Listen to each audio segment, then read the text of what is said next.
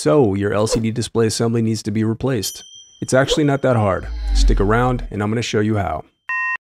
Parts People tutorials. Upgrade or repair your Dell.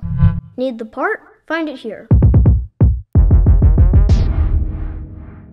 Okay, let's grab our tools. I recommend using a T5 Torx as well as a Phillips number 1. It also doesn't hurt to have a plastic scribe as well.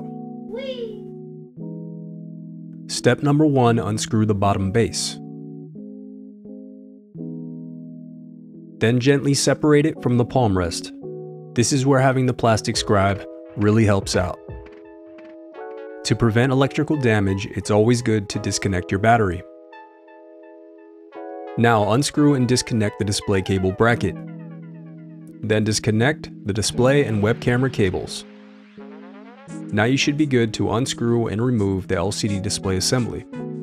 I typically reference the Dell owner's manual when performing these repairs, but there's no one way to do it, and if you have a better way or a way that worked for you, let me know down in the comments below. Okay, you've gotten this far and you're still having issues, what do? You can always reach out to us for diagnostics, repairs, upgrades, or anything else Dell related. We've specialized in Dell laptops for over 20 years, so if you need anything at all, link is...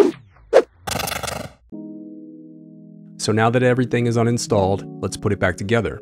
The reassembly process is as simple as retracing your steps in reverse. If you still need to purchase your replacement part, click here to visit our site and find it. And while over there, you can view our printable instructions that include images to help you along the way. And also don't forget, we have more playlists here, so keep checking back. I do read your comments, so leave any questions you have for me down below. Thanks for watching.